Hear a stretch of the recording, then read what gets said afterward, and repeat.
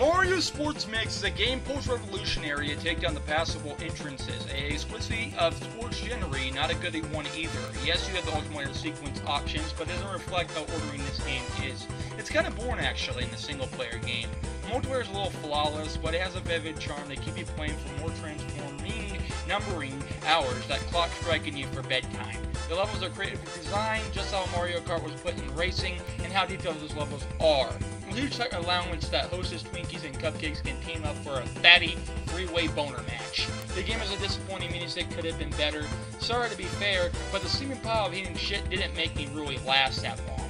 Only a game that is played with multiplayer peeps only, period. It gets an 8.0/10, not bad, take it or leave it down in the sports stadiums. Love the Burrito Master.